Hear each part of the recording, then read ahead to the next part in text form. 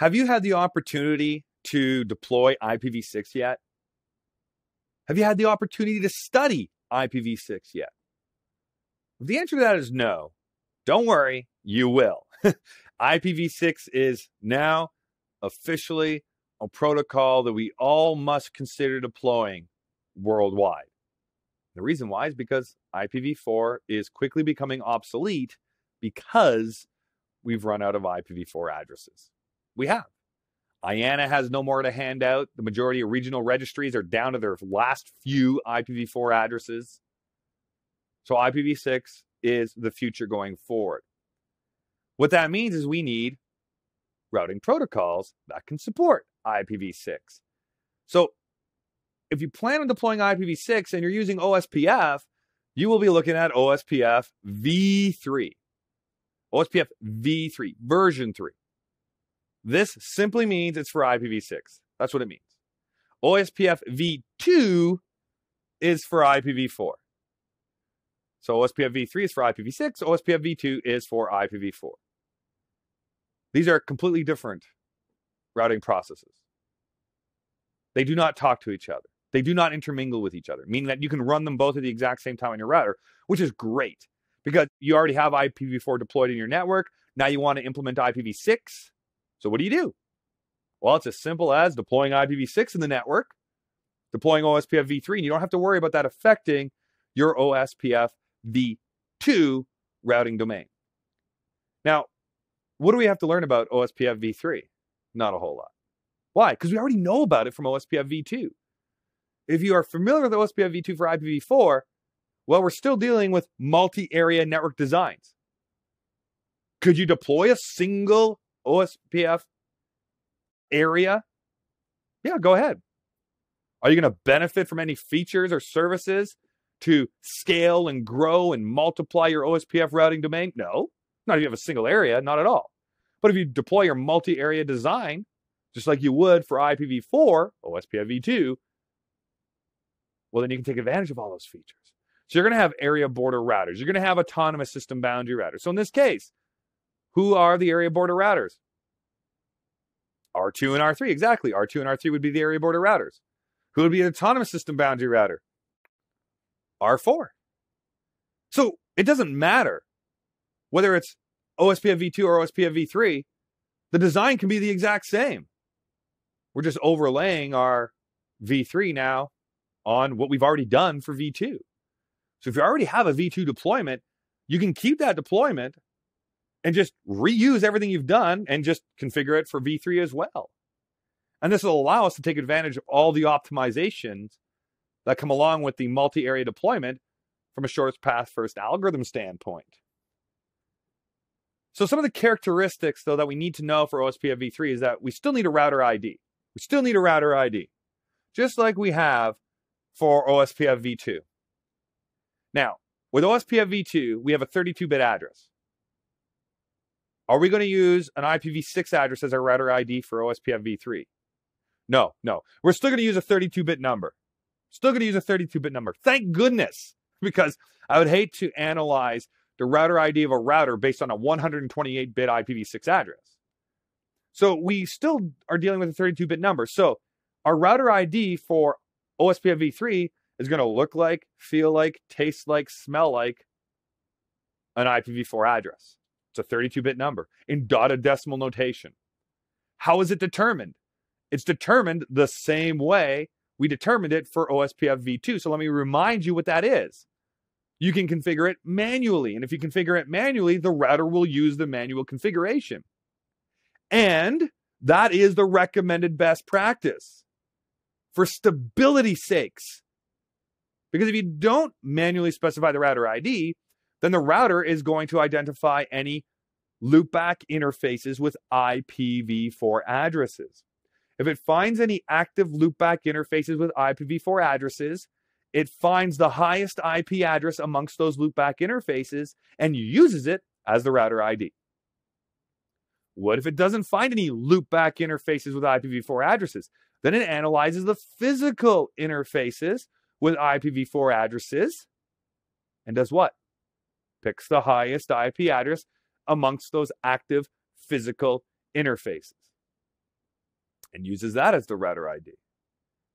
But let's say you have a router that you're deploying OSPFv3 on, and there is no IPv4 address at all on that router.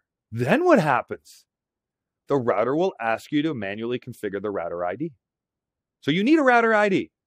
You need a router ID. It's going to be a 32-bit number. Manual configuration is the best because then you're not susceptible to all the issues that you could run into with physical interfaces or loopback interfaces. Essentially, the accidental change of the router ID during a router reboot or during a flapping interface or whatever issue you run into. Stability is the key to the router ID because you have to remember when we share LSAs, when we exchange information, when we form neighborships, that's all based on our router IDs identifying our routers uniquely within that OSPF routing domain. So it has to be unique. Has to be unique. Adjacencies. Next hop IP addresses using the link local address.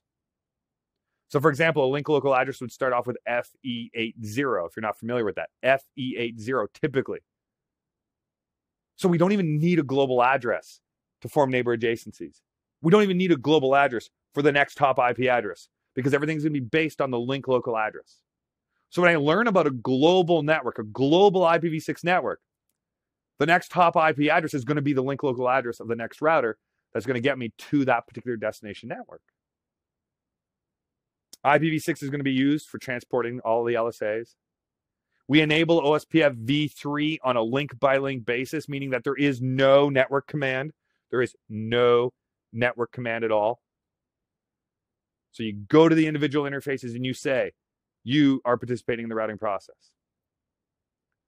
And we are going to be utilizing multicast addresses and unicast addresses for communication. So in this case, what is the multicast address going to be for our hello packets by default? What is it? Do you know? Do you know what it is? Let me show you what it is. So we have F0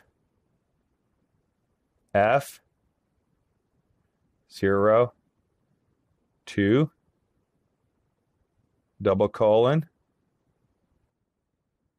$5. What is it for IPv4?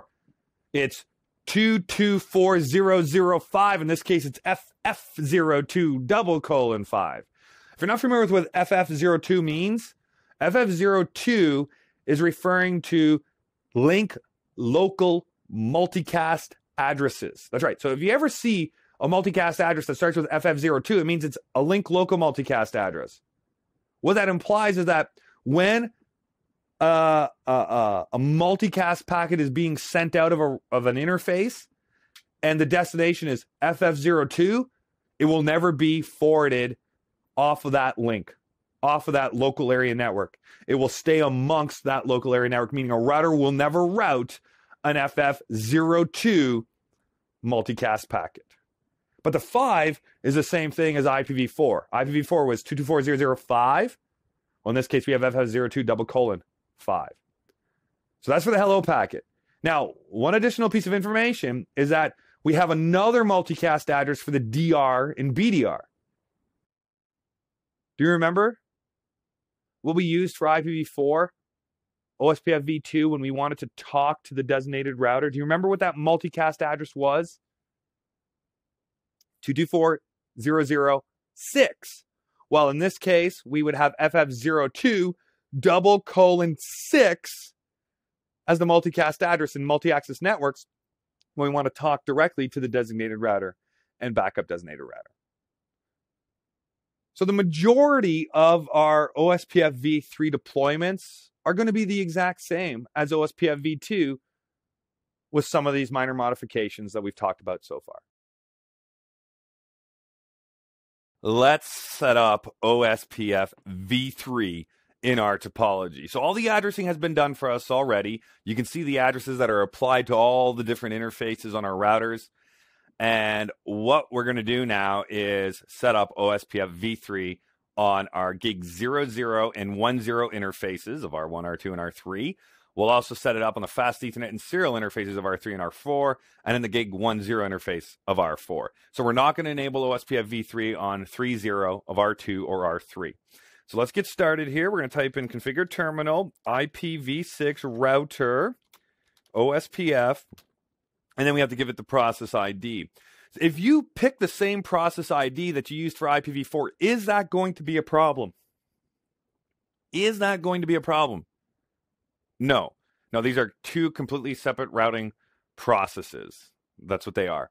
So as a result of that, if you have OSPF process ID 1 for IPv6 and OSPF process ID 1 for IPv4, they don't talk to each other. They don't care about each other. They don't conflict with each other. So if you pick the same process ID number, fine, it's going to work.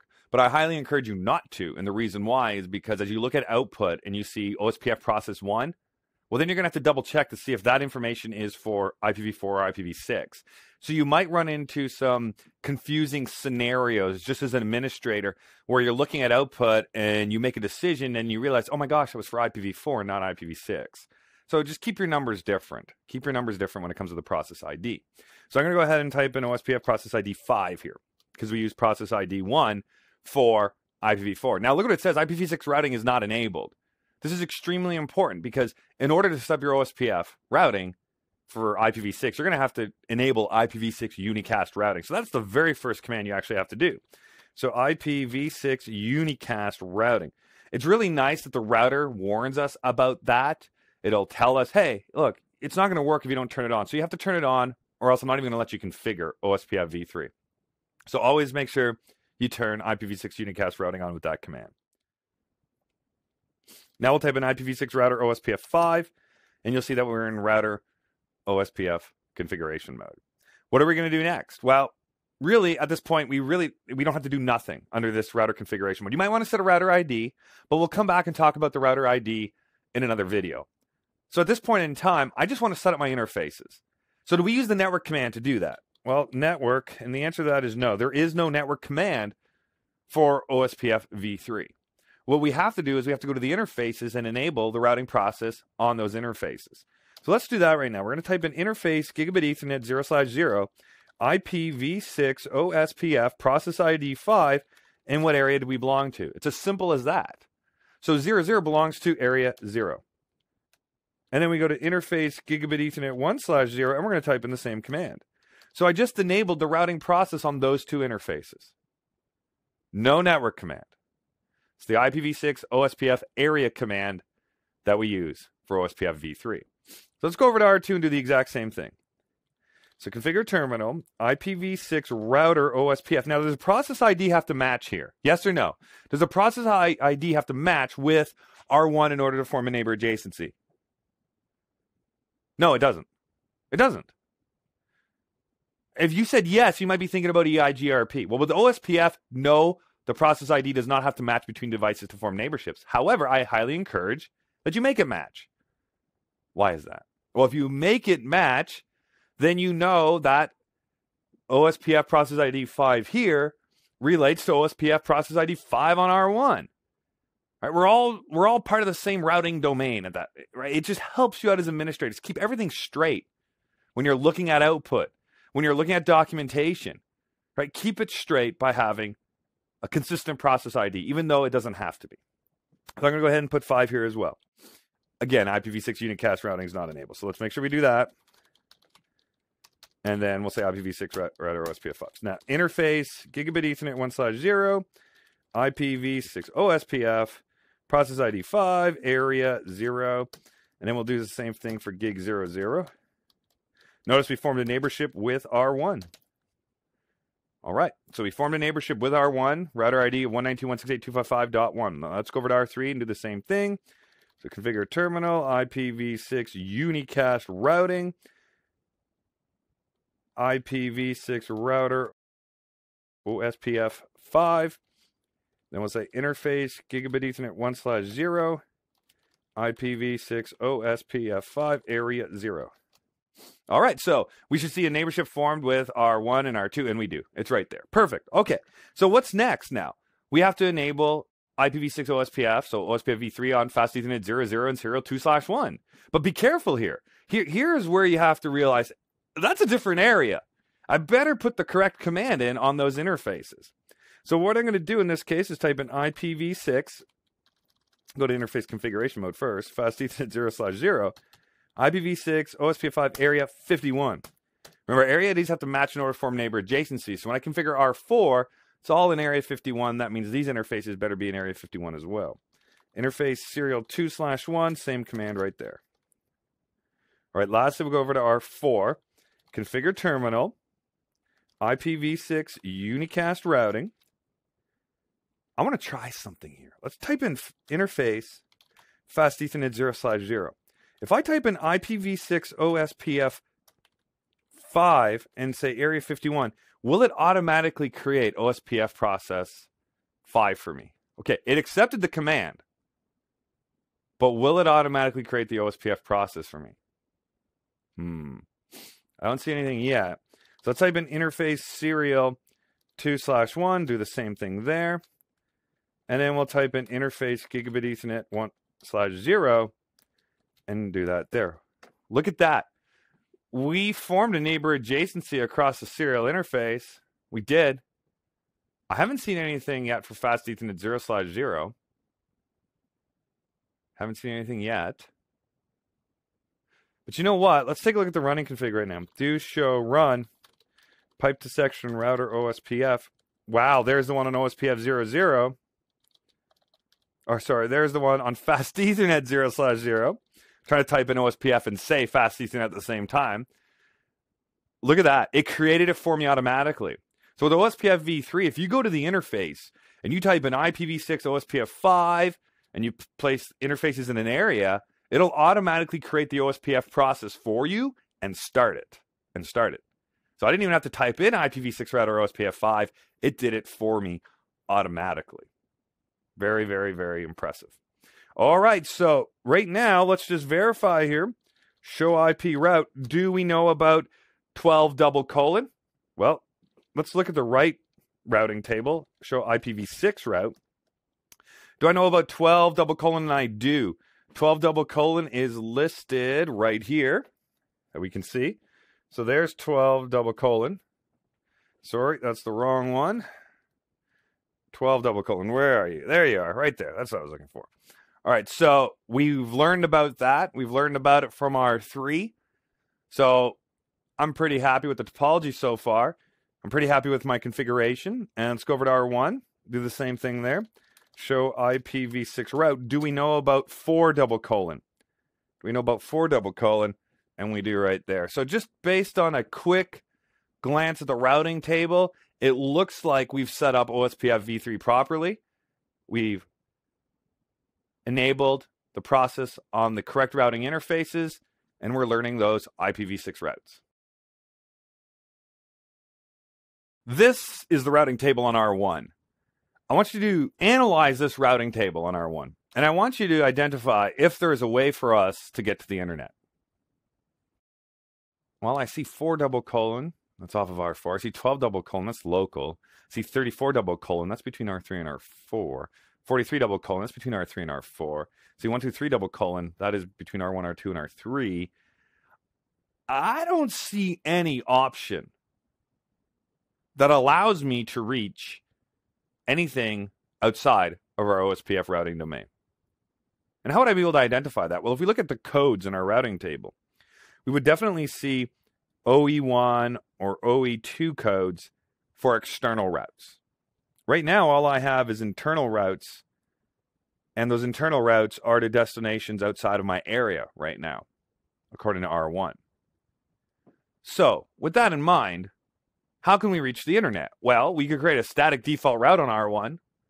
On R1, we could type in IPv6 route, :/0, with a next hop IP address of the link local address of R2's gig10 interface, or the global address of gig10's interface on R2. But the problem with the static default route is that it's static. There's no way for it to be adjusted on the fly. There's no way for our routers to change paths or choose a more optimal path if something happens in the organization. So what would be better is to have that router that is connected to the internet, connected to the exit point out of our organization, advertise a default route instead. So essentially, we could set up a static default route on R2 and tell R2, hey, tell everybody else that you are the exit point, that you have the ability to reach all those other networks. And then as a result, if something happens internally in our organization, the way that default route is advertised could be adjusted, changed, modified on the fly without any administrative intervention. And then alternative paths could be determined in order to get to the internet. So it's better to have it advertised through the OSPFv3 process, this default route, instead of you manually adding this default route to all of the devices, because then if anything changes, you'll have to manually adjust them as well. So let's go over to R2 and see if we have a static default route. So show IPv6 route. We do have a static default route. So let's take a look at the running config. So show run pipe to include IPv6 route. Let's see. Well, that's not how you spell route. Let's see what it looks like. We can see here that it's the IPv6 route command, /0, out fast Ethernet 3/0, going to the next hop address of 2001 DB802:1, so the ISP's address. So now let's issue the command on R2 that will take this static default route and inject it into the OSPF database. If we look at the show IPv6 OSPF database right now, we'll see that there is no default route listed in this OSPF database. There's no default route listed here. So the goal is to get that default route into the database. So configure terminal, IPv6 router OSPF5. This is process ID 5, if I recall correctly. Yes, process ID 5, it says right here. All right, so let's go ahead and now issue the default information originate command. So this command tells the router, grab that static default route that's in my routing table right now and import it into the OSPF database.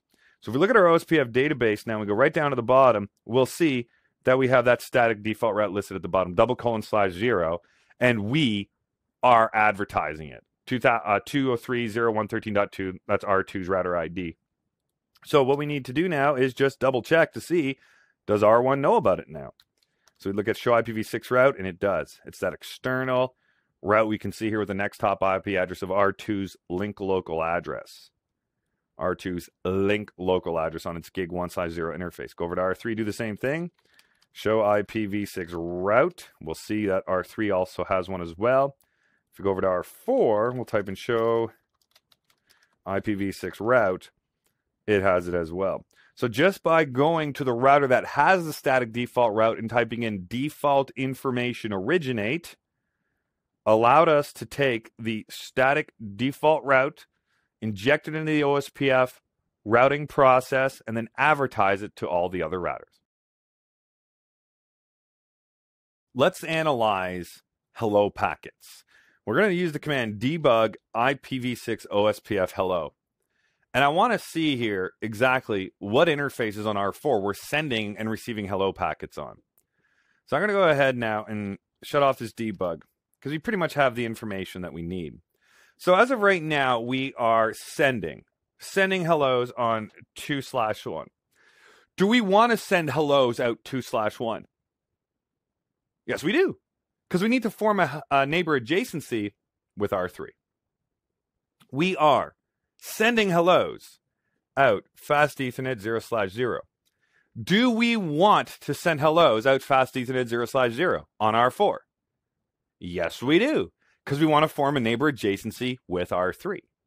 We are sending hellos out gig 1/0. Do we want to send hellos out gig 1/0? Do we? Well, let's get the topology. R4, gig 1/0. Where does that go? That goes down to switches, goes down to end stations, goes down to phones, PCs, laptops, wireless access points. Do any of those devices need to form a neighbor adjacency with R4? No. No. So why waste the bandwidth? Why waste the bandwidth? And I'm laughing because these aren't very big, these packets, these hello packets. They're small. So I'm not really concerned about bandwidth here. I could keep sending hello packets out gig 1/0 and the bandwidth consumption really doesn't bother me. And it shouldn't bother you either, especially on a gigabit Ethernet interface and a gigabit Ethernet network. However, let me paint this other picture for you now off of R4. Let's say a rogue router is introduced to the local area network off of a gig 1/0. A rogue router. That's right. A router that you don't intend to have in that part of your network. What happens if that router interface is enabled for OSPFv3? What happens if it starts sending hello packets? Is R4 going to receive the hello packets? Yes. And R4's hello packet that it's sending out a gig 1/0 will be received by that rogue router, which means they're going to form a neighbor adjacency, aren't they? Yeah, they are. All right. So, if they form a neighbor adjacency, are they going to share routing information? Yes. Does that mean the rogue router could send R4 bogus, inaccurate routing information? Yeah. Could that mean that all traffic or some traffic could be rerouted to the bogus router so it can be captured and then that router just sends it back on its merry way to the, let's say, internet or wherever else it has to go, like the data center? You bet.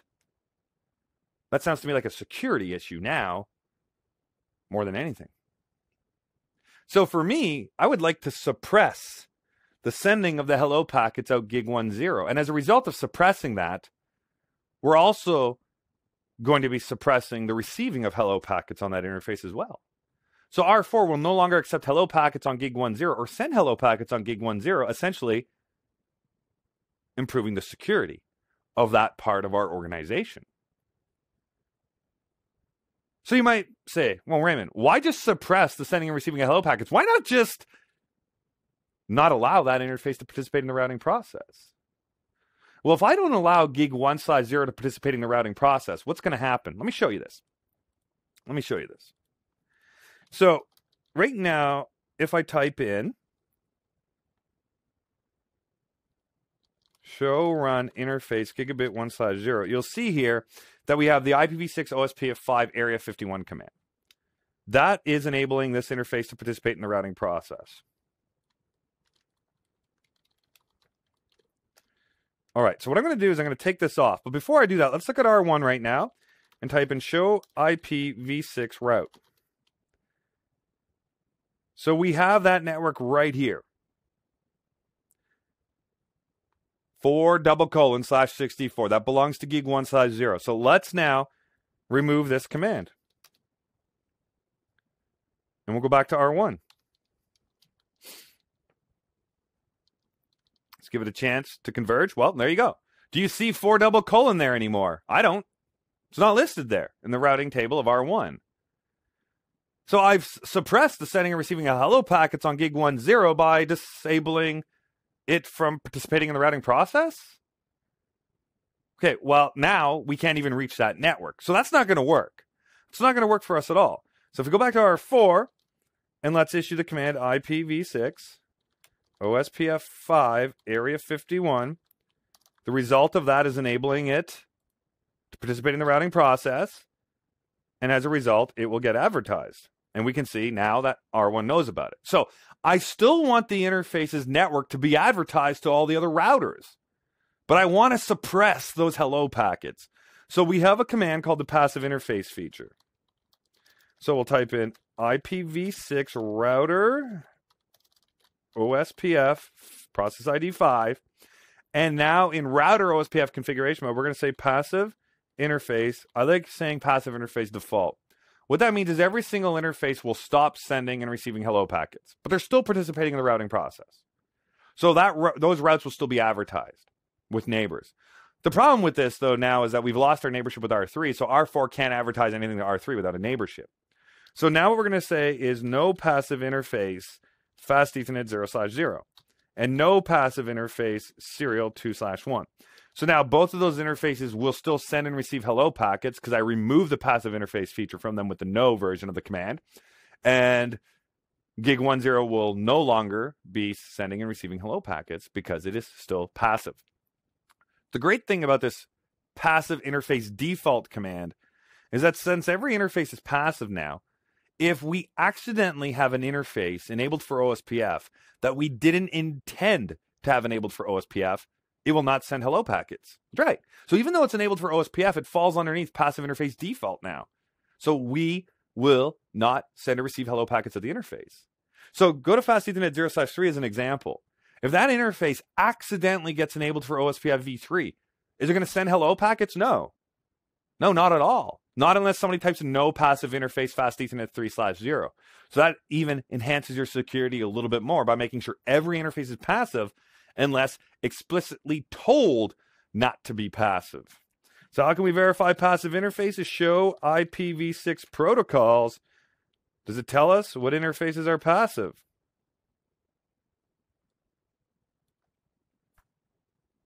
No, it doesn't. It doesn't at all. Wow, that's right.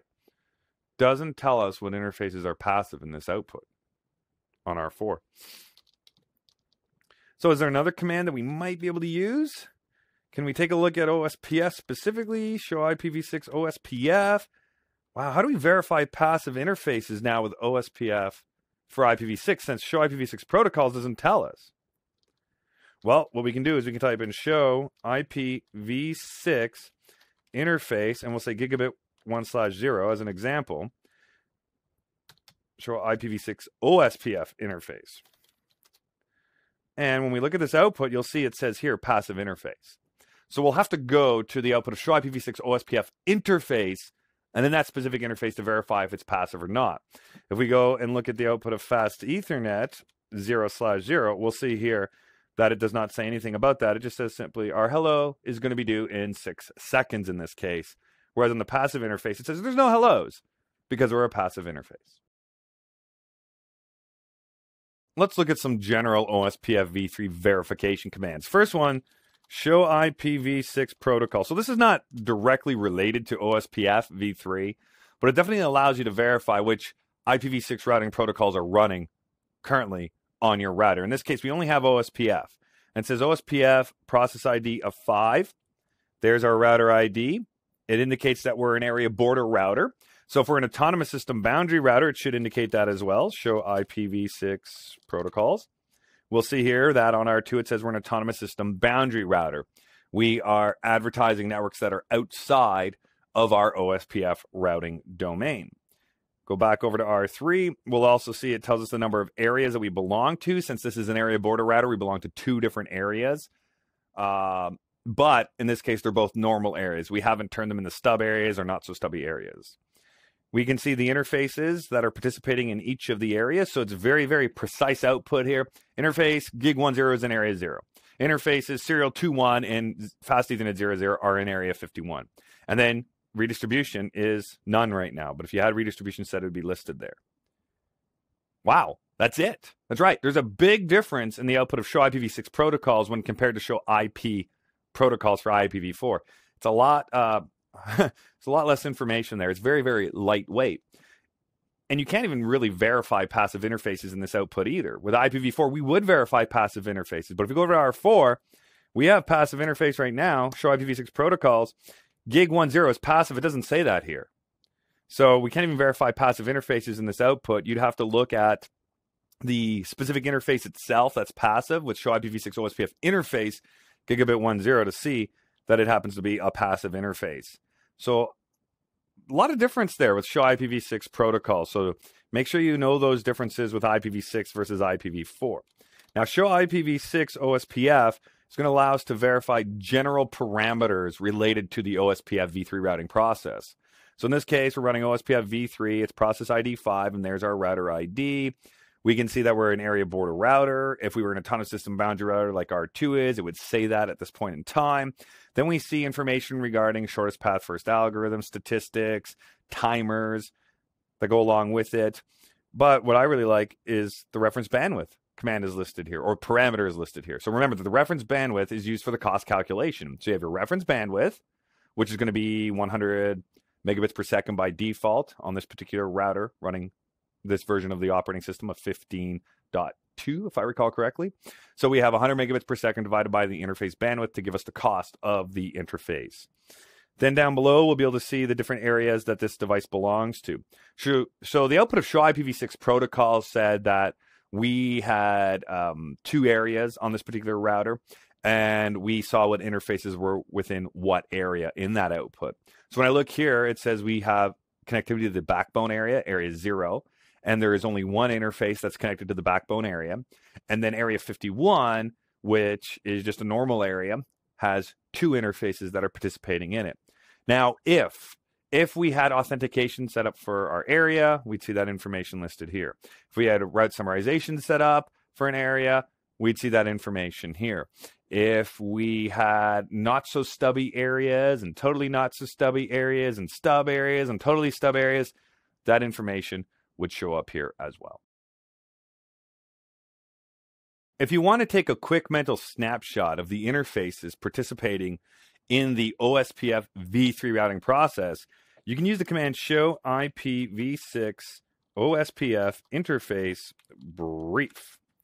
So this output is going to give us just a quick snapshot as to the interfaces that are participating in the routing process. So we can see here gig 10, serial 21, and fast Ethernet 0/0 are all participating in the routing process.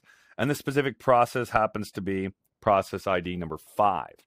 If we analyze the area number here, we'll see that gig 10 belongs to area 0, and the other 2 interfaces belong to area 51.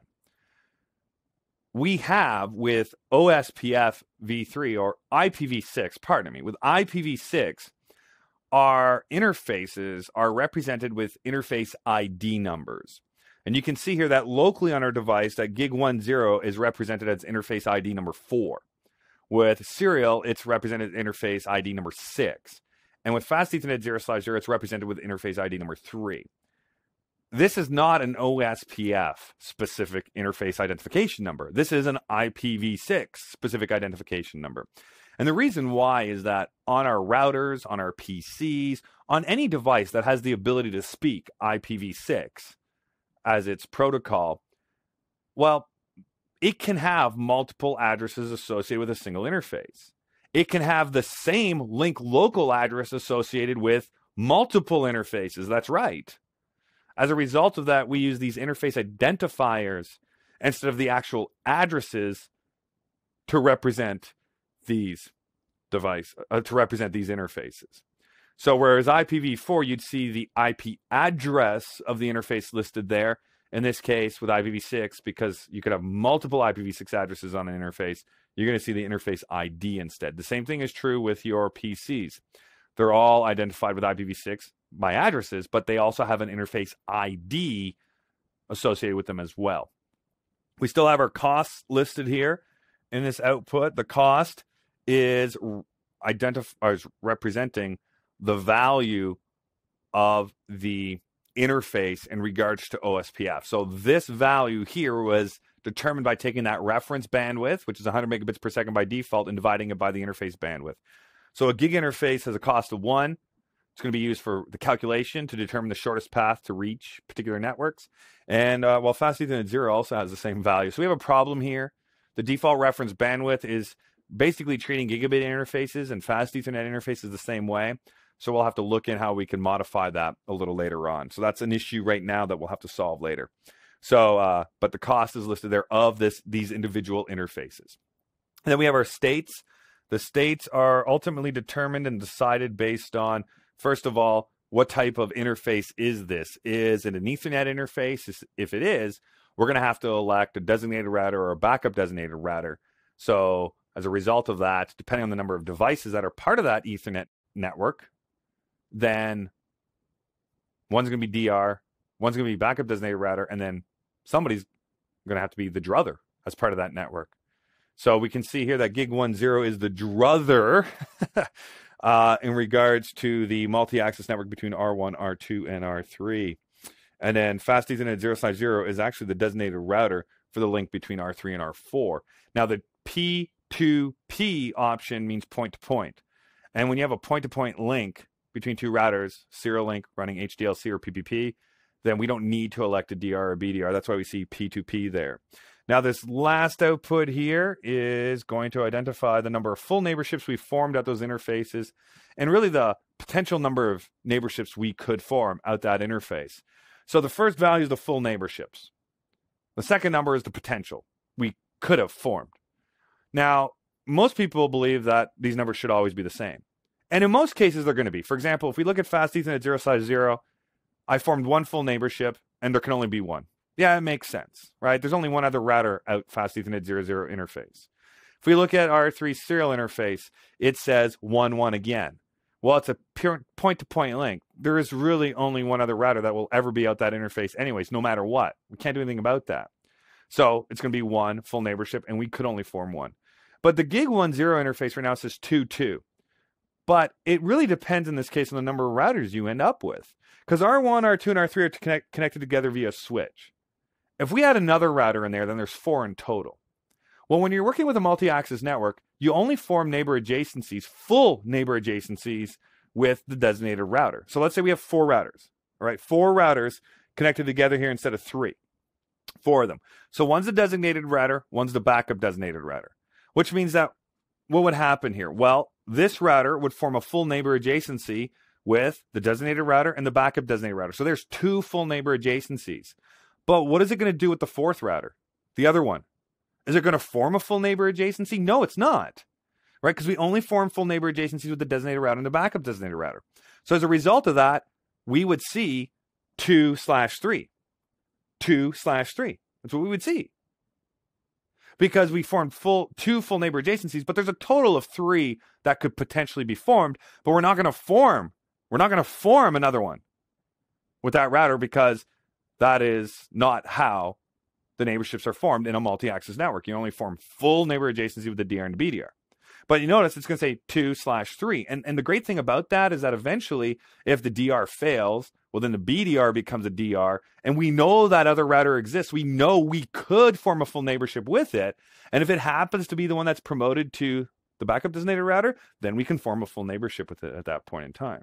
So it's essentially telling you, all right, so you formed the 2 full neighborships, the DR and the BDR, but there's a whole bunch of other routers out there that you know about because of hello packets that are being flooded every 10 seconds throughout that layer 2 network between these different routers. So very interesting column we see there, the number of neighbors we have, the full neighborships and the potential neighborships that we could have. And you're only going to see these numbers different. Right now we see 2.2, but as I showed you, you could see 2.3 or 2.4 or 2.5, depending on the number of routers. Or you might have maybe an access control list in place or a communication issue whereby you see the hello packets, but you can't complete the full neighbor adjacency. And if that's the case, you'd see a discrepancy in that number as well. Now, what other option do we have here for verifying our interfaces? Well, we could type in show IPv6 OSPF interface. We're going to hit enter here now, and we'll see in this output that we're going to get very detailed statistics about each of these interfaces. And this is really great output for troubleshooting. If you ever have a problem forming a neighbor adjacency, you can verify a lot of the parameters in this output. So let's start off at the top of that gigabit Ethernet interface. And you'll see here that the gigabit Ethernet interface is up. Well, this is a great sign because we cannot form a neighbor adjacency or share the global IPv6 unicast route of that interface unless the interface is up. So this confirms that we are participating in the routing process and we are up. Therefore, we could share that interface information, the global IPv6 route with other neighbors, or we can even form a neighbor adjacency of this interface. There's the link local address of this interface. So neighborships are going to be formed with the link local address. If we need to form a neighborship, next hop IP addresses are going to be the link local address as well. There's that interface identification number we were talking about in the other output. The area we belong to, the process ID we belong to, the router ID of the device, and then in the network type. So just like with IPv4, OSPF is going to behave differently depending on the network type. So the network type has nothing to do with the fact that it's IPv4 or IPv6. The network type has everything to do with what is happening at layer 2, what is happening at layer 1. Are we an Ethernet network, multi-access? Are we a serial link, point-to-point running HDLC or PPP? Are we a frame relay link, NBMA, non-broadcast multi-access? So as a result, I'm going to behave a different way. So OSPF is designed to behave differently depending on whether it's broadcast, non-broadcast, point-to-point, non-broadcast multi-access. Point-to-multipoint, non-broadcast. So a lot of different network types that we have, and those are going to dictate how OSPF behaves in those different scenarios.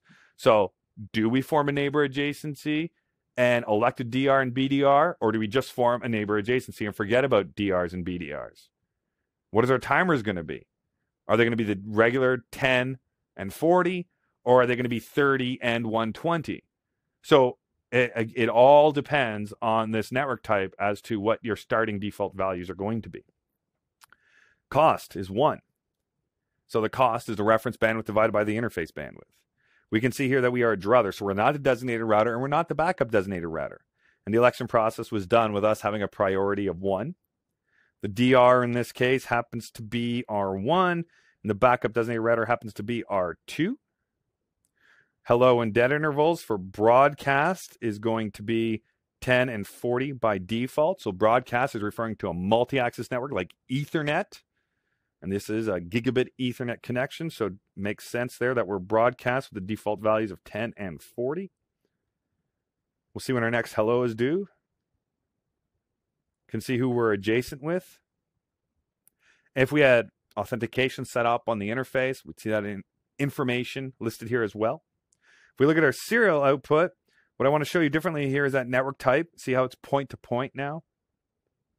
Because it's a serial interface running HDLC. The cost of that is still the reference bandwidth divided by the interface bandwidth. But notice how there's nothing here relating to DR or BDR, because we don't elect a DR or a BDR when we're on a serial point-to-point link running HDLC or PPP as its encapsulation. But notice here, since it's a serial point-to-point link running HDLC or PPP, the default hello and dead intervals are 10 and 40. So if you're ever troubleshooting, why might you come to this output while troubleshooting? Well, it's going to allow you to verify whether the interface is participating in the routing process or not. If it's listed here, it is. So you'll be able to see if it's up. You'll be able to see the router ID. You'll be able to see the process ID, the area ID, the hello and dead timers if there's authentication set up. So all of that information can now be verified and compared with the device on the other side. So let's say you're not forming a neighbor adjacency with R3 over the serial link. Well, then you can come here and verify all those really important parameters that have to match or have to be unique in order to form a neighbor adjacency. How do you verify your OSPFv3 neighbor adjacencies? You type in show IPv6 OSPF neighbors. All right, let's look at this output here. We can see that we have our router ID listed and the process ID.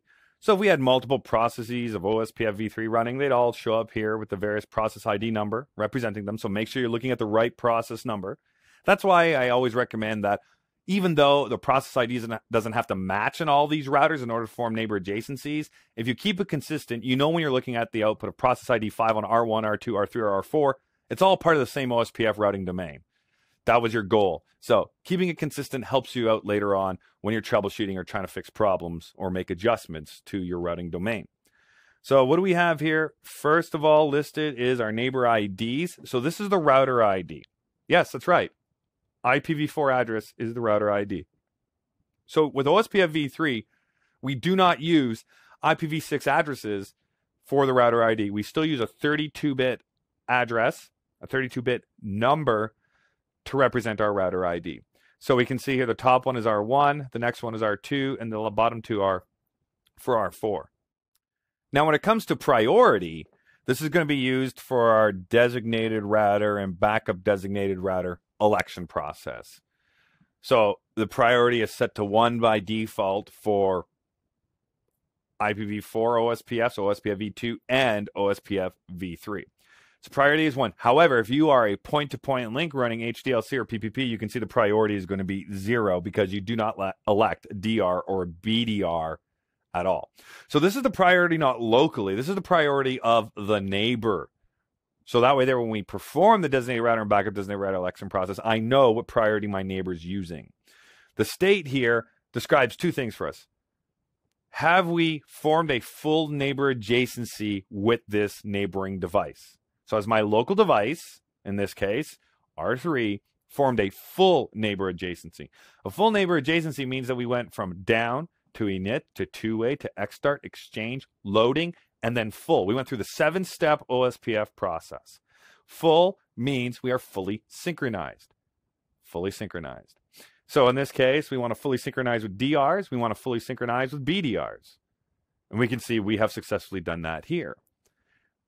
right here, this is referring to the fact that there is no DR or BDR at all that's going to be elected on that serial 2/1 interface. And the reason why is because, that's right, we don't have DRs or BDRs on point-to-point serial links using PPP or HDLC.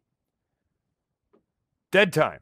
So, before I go that, so this value here is the neighbor's value. So our neighbor at 255.1 is the DR. 113.2 is the BDR. And then we can see 100.4 is the BDR as well for that multi-access network. Our dead timer is by default, it's going to be 4 times the hello. So the hello packets, depending on the network type, so broadcast and point-to-point, default dead hello timer is 10 seconds, and the default dead timer is 4 times the hello, so 40 seconds by default. In non-broadcast multi-access networks like Frame Relay, you would see hello timers of 30, and dead timers would be 4 times that, so you'd have 120 as your dead timer. This is the neighboring device's interface ID, not your local interface ID. It's the neighboring device's interface ID. Always remember that IPv6 uses interface identification numbers to represent the interfaces. So we don't use the IPv6 addresses to represent the interfaces because they're so long, they're so hard to memorize or read or try to figure out. So we have interface IDs instead. This is true for your devices, your end stations, your hosts, your laptops, your printers, your PCs that are running IPv6. They're all going to have an interface identification number. So in this case, we can see that our neighbor at 192.168.255.1, right, they're using their interface with a value of 5. So the interface ID of R1 is 5. That's what it ends up being, that it's using to communicate with us. Same thing with R2. It happens to have an interface ID of 5 as well. R4, you can see that it has interface IDs of 6 and 3 that it's using to communicate with R3. And the reason why is because when you have IPv6 addresses on an interface, you can have more than one. So you're going to have multiple, you could potentially have multiple global addresses. You could potentially have multiple link local addresses. Or sorry, no, only one link local address, but multiple global addresses. But the thing about the link local address is that it can be shared amongst all of the interfaces. So I could have one link local address and use it on every single router interface on my device. Okay, so with that in mind, it makes sense that we use an interface ID instead of an address because there's so many addresses we could have on a single individual interface. All right, and lastly, this is our local interface we're going to use to communicate with that neighboring device. So gig 1/0 we use to communicate with both R1 and R2. Serial 2/1 we're going to use to communicate to R4 over that particular link, and fast Ethernet 0/0 is also used to communicate with R4. How can we identify the different types of OSPFv3 routes that are in our routing table? Well, let's go to R3 and type in show IPv6 route. In this case here, you will see that we have an external route. External routes are going to be represented as either OE1, OE2, ON1, or ON2. And we have an OE2 route here, an external route to the default route. So every single network that is outside of our OSPF routing domain. And you'll see here that it has an administrative distance of 110. The metric for it is 1. And we can get there via this link local address. So that's the next hop IP address. And who owns that? That is R2's link local address on its gigabit 1/0 interface. So we're going to use our local gig 1/0 interface to get there. Let's look at this entry here. This is an OSPF route. It is called an intra-area route. What that means is it's a route inside of our area. So in this particular case, we can see here that 2001:DB8:0:4:/64 is in the same area we are in. So R3 is an area border router. So it belongs to 2 different areas. It belongs to area 0 and it belongs to area 51. So if you look at 2001:DB8:04:/64, it lives off of R4. So it lives off of R4, it belongs to R4, and it is in area 51. As a result, this interface here is in area 51 as well on R3, both its fast Ethernet 00 and serial interfaces. So as a result of that, we belong to area 51 as well, R3. So this is a route inside of an area that we belong to. That's what the O stands for, inter. Intra-area. Route inside of an area that we belong to. You'll see here the administrative distance is also 110 for these types of routes. The metric here is 2. How are we going to get there? Via this next hop, link local address. So we use our local fast Ethernet interface to get there. That's what this is referring to right here. So as a result of that, this here is going to be the link local address of R4's fast Ethernet 0/0 interface. Notice we'll also have our entries here for 12 double colon, but what I want you to really pay attention to here is the fact that we're doing load balancing. So we have routes, or a network, a route to 12 double colon /64, and it's an O route as well. It's a route inside of an area we belong to. So R3 also belongs to area 0 because it's an area border router. So since it belongs to area 0, everything in area 0 is also considered intra-area, inside an area that I belong to. But in this case, we have 2 different ways that we can get there. We can get there via the link local address of R1, or we can get there via the link local address of R2. And both of those are reachable out of gig 1/0 on R3. But now I want to take a look at external route. So we'll go over, not external, a route outside of our area, but still within our routing domain. So an inter-area route. So we'll type in show IPv6 route in this case. And our focus is going to be on this particular network right here.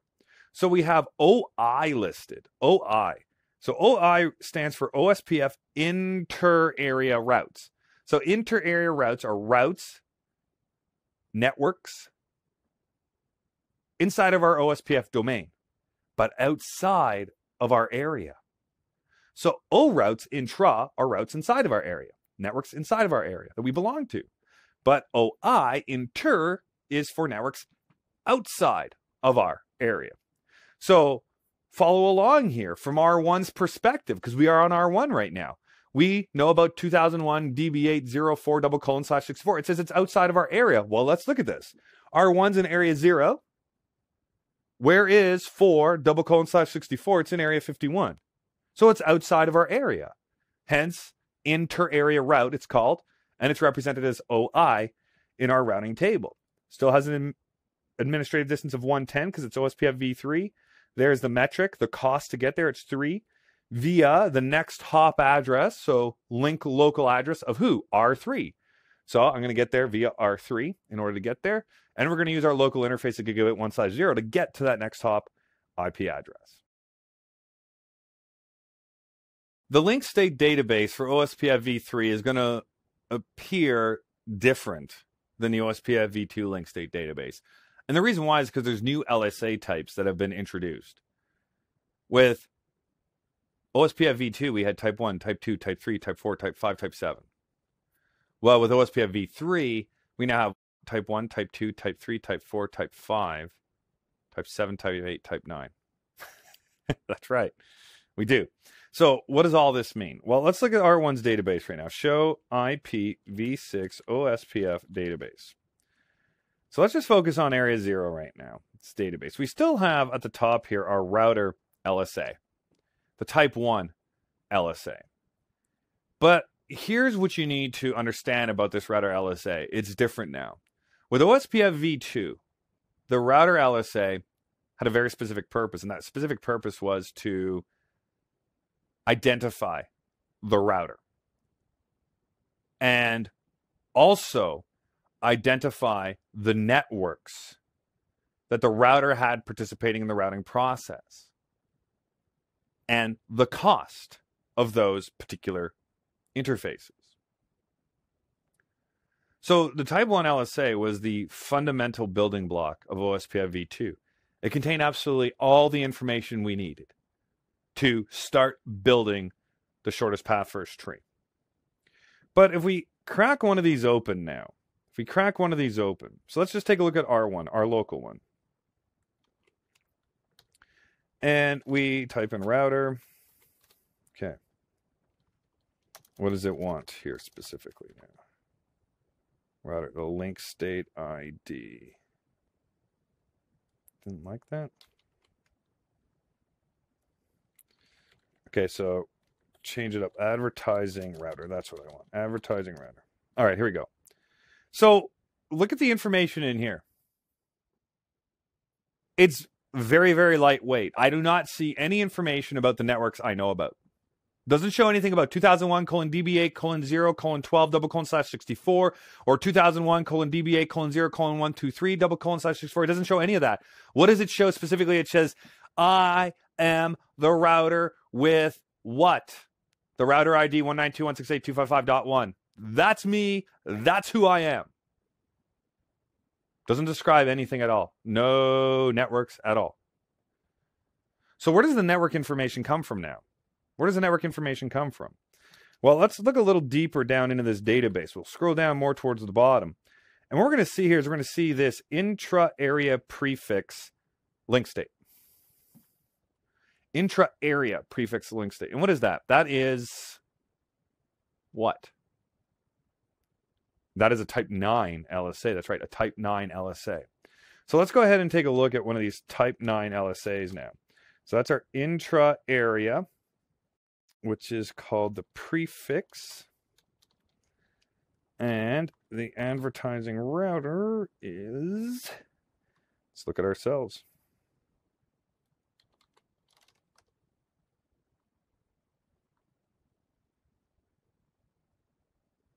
Okay, so now we're into the type 9 LSA here. Okay, we're in the type 9 LSA on R1. And the type 9 LSA says, these are the networks I know about. These are the networks I know about. So I am 192.168.255.1, and you know about me how? You know about me because of the type 1 LSA, right? I introduced myself using the type 1 LSA. But now I'm going to tell you what I know about. So you can see here through this type 9 LSA that I know about 2001:DB8:0:12:, and the prefix length of that is a 64. I also know about 2001:DB8:0:123:64. So the specific details about the individual links are no longer contained in the type 1 LSA. They are contained in what? They are contained in the type 9 LSA. That's right. So you'll also see here, what's the cost of it? It's a cost of 1. All right, so why separate out now? Right, OSPFv2, that was all within the type 1 LSA, but why separate them out now? Why separate them out? They are separated out now to make the routing process and calculations and Dijkstra's shortest path first algorithm run more efficiently. You see, here's what happened with OSPFv2. If you had one link go up or down on a router, it had to send a type 1 LSA. But the type 1 LSA contains everything. This is who I am, and this is what I know. Everything. Everything. So that means every router inside that area now had to do what? It had to take this type 1 LSA and say, okay, well, this router is re-advertising itself and all of its information, so now let's perform a Dijkstra's shortest path first algorithm on how to reach this router and how to reach all the different networks and what is the best way to get there. So Dijkstra's shortest path first algorithm had to work pretty hard for every single little adjustment or change with OSPFv2. But now, here is the great thing about type 9 LSA when it's separated out from type 1. You know me already from the type 1 LSA, so you already know the quickest way to get to me. You already know that. You already know that. So now, based on type 9s, if I now have a change, I send a type 9 out. And I say, yeah, I'm 192.168.255.1, and I've had this network added to me. So now, for example, R3 says, well, I already know how to get to you from the type 1, right? But now you're just telling me you have this extra route, or that's gone up or down, one or the other. So now R3 just has to do what? Work on the new information, right? Okay, so you just told me about this route. Cool. I'm going to add it. I'm then going to calculate just that route. I don't have to recalculate everything.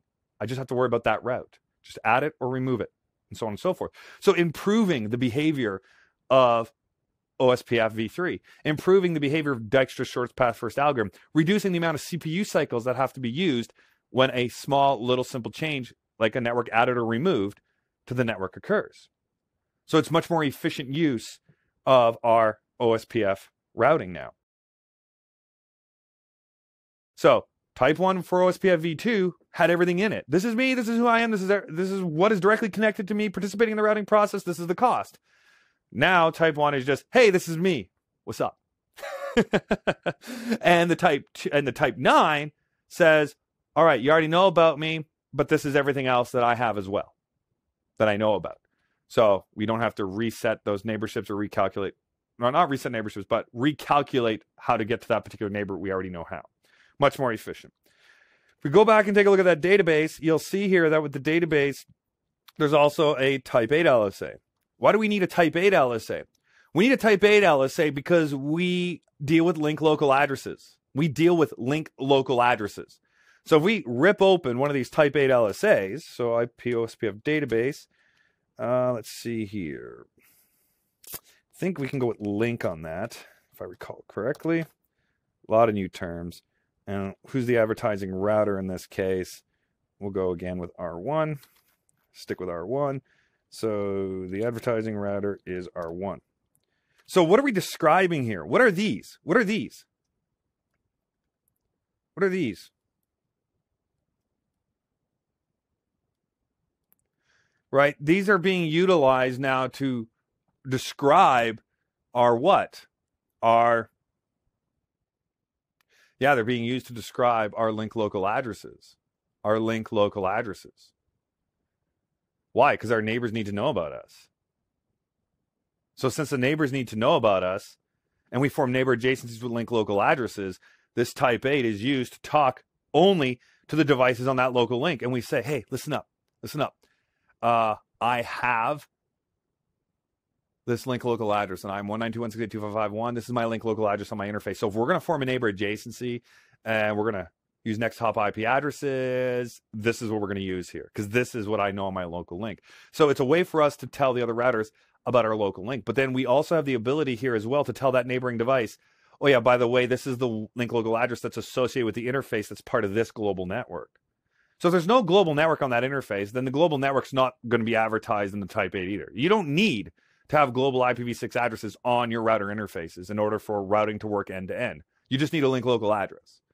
The global addresses are only needed on your router interfaces if you need some way to communicate with that router remotely from outside of your what?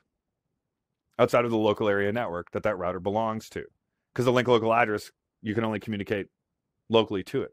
So what we see often in the real world is that our router interfaces only have link local addresses on them.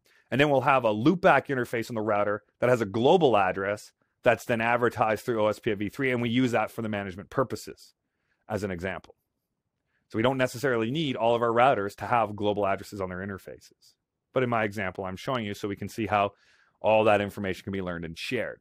So type 8 is really the basic building block now, where we form our neighbor adjacencies, we share type 8 so we can share link local addresses, and if there's a global address on that interface, then we can tell our neighbor about that directly on that with that type 8. Type 9, adding more by having that flooded everywhere. So the type 9 gets flooded everywhere. Type 8, only between neighbors.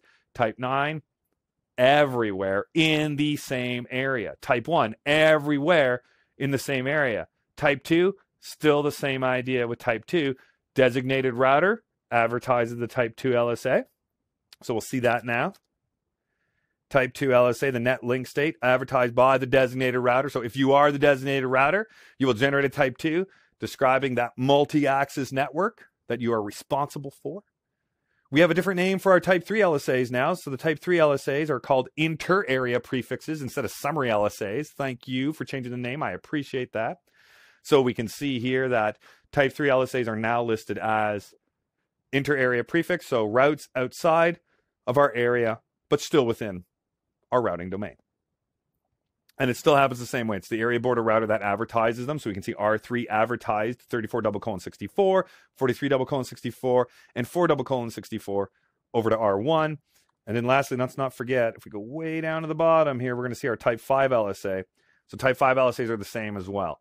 We have a default route here. And that default route is being injected into OSPFv3 by R2 with the default information originate command. As a result, that gets shared out to every router in the OSPF. Do you see a problem with this output? I do.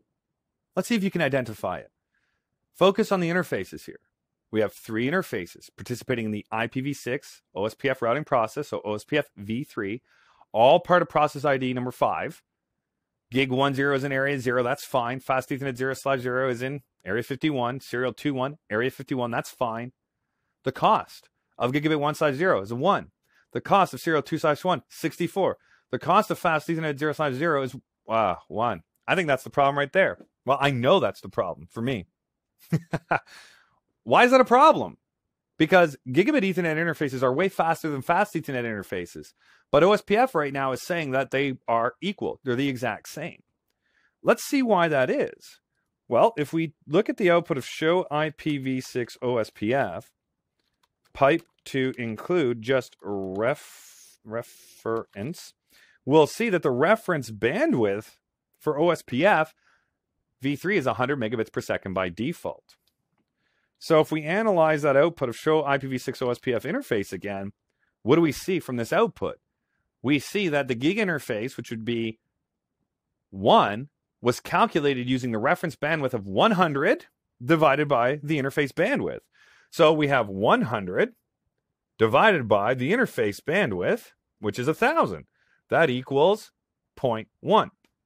Well, you can't have 0.1 as a cost, so you round up and you get 1. Right, so that's simple. What about the fast Ethernet interface?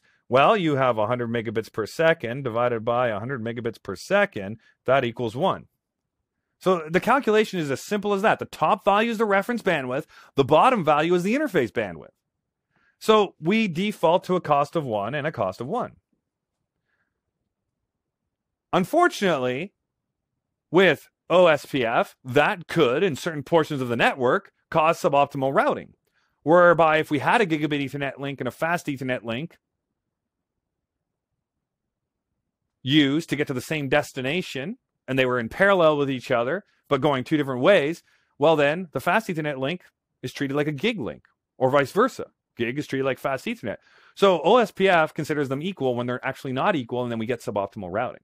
We might even end up with load balancing, because the cost might be the same as a result of that.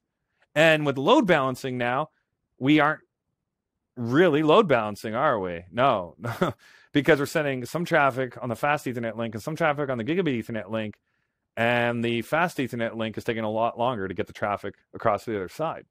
So the result of that is suboptimal routing, because half the traffic is taking a much slower path. Suboptimal. All right, so with that in mind, how do we solve this problem? Because I really want my gigabit Ethernet interfaces to be treated better than my fast Ethernet interfaces compared to OSPF. Well, what if I said, let's just modify our reference bandwidth? It's as easy as that. Right, so if we modify the reference bandwidth, you said the reference bandwidth is now 1,000. How does that change our cost? Well, now our cost is 1 still for gigabit Ethernet, but for fast Ethernet, it becomes 10, which means our serial link gets a much higher value as well, because it would be 1,000 divided by 1.544 megabits per second instead of 100 divided by 1.544 megabits per second. So let's see what happens here on R3. So we'll type in configure terminal. We'll say router, IPv6 router, OSPF, process ID 5, and now we're going to change the reference bandwidth. So it's auto cost reference bandwidth, and the values we can use are 1 to 4.2 million. So we're just going to change it to 1,000 now and see what happens. It warns us, hey, you just changed the reference bandwidth, which means that R3 is now making its calculations based on a completely different number than what is being used on the other routers. And the router's like, it's okay with that. I'm okay with that. I'll still do what I have to do, but I encourage you to change the reference bandwidth on all the other routers as well, so we're all making the exact same decisions using the same numbers. So it's recommended, it's highly recommended that if you change it on one device, you change it on all the devices. Even though it's not mandatory, you should, so that way there your routers are all performing the same type of calculation. So what I'm going to look at now is the output of show IPv6 OSPF and just the reference bandwidth value. You can see it's now 1,000. And then let's look at our interfaces. So the result of the changes I made are pretty great. You can see now the cost is 1, 647, and 10. So my biggest concern here was the cost of gig and fast Ethernet being the same. Well, we solved that problem by changing the reference bandwidth. So a general rule of thumb for the real world is, at a minimum, your reference bandwidth should equal the highest speed interface in your organization. So if you have 100 gig Ethernet, then your reference bandwidth should be set to 100 gigs. If you have 40 gigs, at a minimum, it should be set to 40 gigs. So that way your 40 gig interfaces get the lowest cost, and then everybody else gets adjusted based on that. However, you might be sitting with just 10 gig Ethernet interfaces right now saying, well, at some point in time, we'll probably get 100 gig Ethernet interfaces at some point in time. So why not just set everybody up right now for a reference bandwidth of 100 gig? That would work as well. Some people say, why don't we just set the value then to the highest possible value? So type in configure terminal, IPv6 router, OSPF5, auto cost reference bandwidth. Well, there's a problem with setting it to that value. Right, so even if we look at the output now of the reference bandwidth, which is set to 4.2 million, I want to look at the interface bandwidth here. What is the command? Or what is the formula? The formula is reference bandwidth divided by interface bandwidth. So if I take 4.2 million and divided by 1.544 megabits per second, that does not equal 65,535. You see, the problem we run into is that there's a maximum cost for every single interface in OSPF, and that is 65,535. You can't have a cost higher than that. So if you set your reference bandwidth too high, it means all your low-speed interfaces are all going to have now what? A cost of 65,535. So if your reference bandwidth is too low, high-speed interfaces have the same cost. If your reference bandwidth is too high, your slow-speed interfaces all end up with the same cost. And the result is, well, your 56K link, your 64K link, your 128K link, your 256K link, your serial link at 1.544 megabits per second, your fast Ethernet link, your 10 meg Ethernet link, all with a cost of 65,535. You set it to 4.2 million. Wow. Yes. Wow. So you got to find the best possible value for your organization. So right now, if my serial link is the slowest speed link in my organization, why not set that as close as I can to 65,535? And then everybody else can adjust themselves based on that. So for example, on R3 right now, if we set our reference bandwidth, so configure terminal, IPv6, router OSPF5. If we set that reference bandwidth to auto cost reference bandwidth, we set that to instead a value that's going to give us, as close as possible, 65,535 for our 1.544 megabits per second link, serial link. Then everybody else will adjust accordingly, and then we could still have 40 gig links and other gig links in our organization without a problem. So how do we figure that out? Well, we know the highest cost is 65,535. So what is 65,535 times the speed of serial? 1.544 megabits per second. Well, that would be about 101,000 and some change. So I'm just going to go with 100,000 here.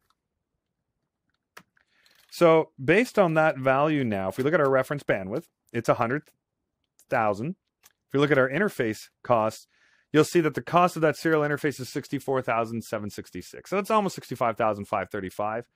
We could have set it to 101. That would even get it closer. But look at the gig interface now. It's a cost of 100. Which means a 10 gig interface would have a cost of 10. And a 100 gig interface would have a cost of 1. So by setting that reference bandwidth to 100,000 here, I'm able to support from 100 gig interface all the way down to a 1.544 megabit interface when it comes to cost. So that's pretty much the range there that we have. So over time, you're going to get rid of your slower speed links, and you're going to replace everything with higher speed links. So you might have to adjust your costs at that point in time. But right now, I have the room to grow up to 100 gigabit links while still maintaining that serial link within my organization.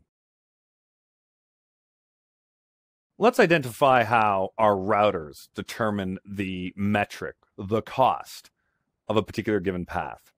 So let's go to R1 right now. We're going to type in show IPv6 route. And we'll see in this case that our network of 2001:DB8:0:4:/64 has a value of 1200 associated with it as the cost, the metric. So how was that determined? Well, every single interface is going to have a metric associated with it, a cost value assigned to it. So with that in mind, R4 has a cost value assigned to gig 1/0. It then tells R3 about that network and the cost of it. R3 then analyzes, well, what is the best way to get there, over the fast Ethernet link or the serial Ethernet link? Once it determines that it's the fast Ethernet link, then it knows that the total cost is the fast Ethernet link plus the gigabit Ethernet link. Then R3 takes that information and injects it into area 0 using a type 3 LSA. So the type 3 LSA says, hey, I'm R3 and I know how to get to 2001:DB8:0:4:/64, and the total cost to get there is whatever it happens to be. So then R1 looks at that type 3 information and says, all right, so I know that R3 can get there with a cost of whatever it happens to be, and my cost to get to R3 is whatever it happens to be. Add the two together. Now I have my grand total of 1200. So let's follow the path here. Let's see what's really happening here with R4. So if we look at R4 here, configure terminal, show IPv6 OSPF interface brief. We'll see here that the gigabit Ethernet interface has a cost of 100. So when R4 advertises this particular network of 2001:DB8:0:4:/64, it says the cost is 100 that is associated with that. So we can see that information in our link state database. So if we type in show IPv6 OSPF database, and then I want to take a look at the type 9 LSAs here from R4. So the type 9 from R4, that's the intra-area prefix link states. And just make sure that's the right router ID. It is. So, and we want to specifically look now at our prefix one. So prefix. And the advertising router I want to look at is this particular router here. So you'll see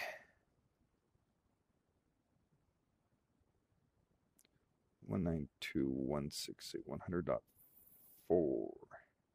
There we go.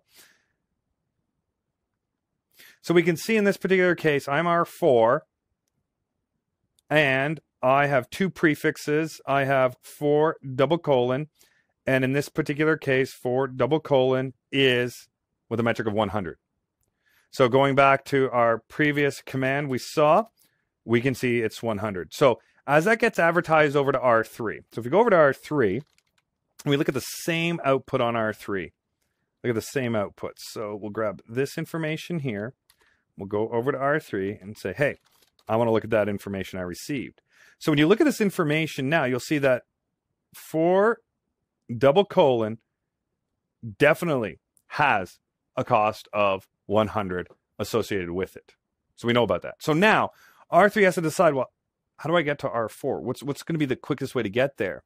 Well, from R3's perspective, if we just look at the output of show IPv6 OSPF interface brief, we'll see in this output that if we take our fast Ethernet link, there's a cost of 1,000. And if we take the serial link, it has a cost of 64,766. So if I choose the fast Ethernet link, we have a value of 1,000 plus 100. Because gig 10 has a value of 100 on R4. Has a value of 100 on R4. So we have 1,000 plus 100 is 1,100. If we choose to take the serial link, it's 64,766 plus 100, which is 64,866. So we know that using a fast Ethernet link is going to be much quicker. So if you look at our routing table, show IPv6 route, we'll see that to get to that network, we're choosing the value of 1,100. So that is the gigabit Ethernet interface of R4 with a value of 100 plus our fast Ethernet interface of 1,000. That's 1,100. So we have that cost there. So now what we need to do is we need to tell area 0 about that. And we're going to use our type 3 LSAs to do that. So if we look at our show IPv6 OSPF database, I want to look specifically at the inter-area prefix LSAs that I am generating here. You'll notice that we're generating the 4::/64, and we're going to be sending that into area 0. So what we're going to do now is we are going to look at the show IPv6 OSPF database output for inter-area routes. And we're going to look specifically at prefix. And then what is that? Prefix advertising router, myself. All right, so in this case, we can see here that we are advertising 2001:DB8:0:4:/64 with a total metric of 1100. So that's what we're advertising into area 0. So now R1 gets that type 3 LSA. So let's go back up here and copy this command. I'm going to go to R1, and on R1, I'm going to type in that command, and we'll see here that I'm learning about 4:: from R3 with a 64 subnet mask, and it's 1100. Now the question is how do I get to R3? Well, I know I get to R3 out gigabit 1/0. Out gigabit 1/0. So show IPv6 OSPF interface brief. And what is the value of gigabit 1/0? It's 100. So we have now 1100 plus 100 equals 1200. So let's look at R1's routing table now, and there is our 1200. So it's simply a matter of every single router identifying that particular network, the costs associated with it, and then running Dijkstra's algorithm to figure out what is the shortest and quickest way to get there based on these cost values, and then take those LSAs and flood them where they need to be flooded. So within an area, for example, area 51, if we had more routers, then what would happen in area 51 with all the other routers is those type 9 LSAs would be flooded to every single router in area 51, and every router would ultimately determine based on the type 1 LSA, the type 9 LSA, and the type 8 LSA, essentially, okay, what is the quickest way to get to these different networks that are being advertised in area 51? But as you can see with R3 now, when R3 gets that information, it has to send it in area 0.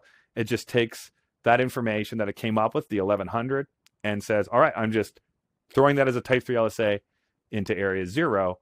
And then the routers in area 0 calculate how far it is to get to R3, which would be based on what? Your type 1 LSAs coupled with your type 9s or your type 8s. And as a result of that, now R1 knows, okay, to get to R3, it's 100 in total. And then as a result, it's giving me a value of 1100. So 1100 plus my 100 is 1200. The OSPF-v3 router ID has to be unique. So every router in your OSPF-v3 routing domain is going to have a very unique router ID to represent itself. And as LSAs are being flooded throughout the OSPF domain, these LSAs are going to be tagged with the particular router ID, so every router knows where it came from.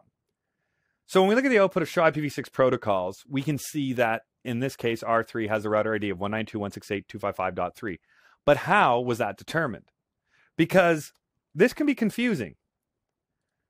What does that look like? What does that smell like? What does that taste like? What does it feel like? Well, an IPv4 address.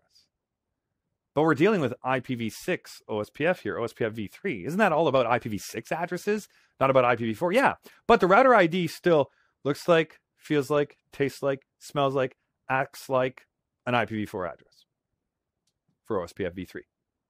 So how is it determined? Well, first and foremost, the router, when you enable the routing process on it, says, is there a router ID? Manually defined by the administrator. And if there is, it's going to use it. So that trumps absolutely everything. But let's say now there is none. What is the router going to do? The router is going to look at its interfaces that have IPv4 addresses assigned to it. So first and foremost, it says show IP interface brief, not IPv6, but show IP interface brief. And it says, do I have any loopback interfaces right now? If I have a loopback interface or multiple loopback interfaces, use the highest IPv4 address on the loopback interfaces. However, only use loopback interfaces that are up. Do they have to be participating in the routing process? No, not at all. They don't have to be, those interfaces. So the interface just has to be up, and it has to have the highest IPv4 address. So if there's no router ID command, it looks at the IPv4 addresses on loopback interfaces first and would use the highest one. But in this case, we don't have loopback interfaces, do we? No. So we go with the physical interfaces now. So the physical interfaces, the router says which one has the highest IPv4 address. But it's only going to look at the ones that are up. So if the interface is not up, it cannot be used, that router ID, or that address as a router ID. So in this case, the interfaces are all up that we have IPv4 addresses on. So which one's the highest one? 192.168.255.3 is the highest one, and that becomes our router ID.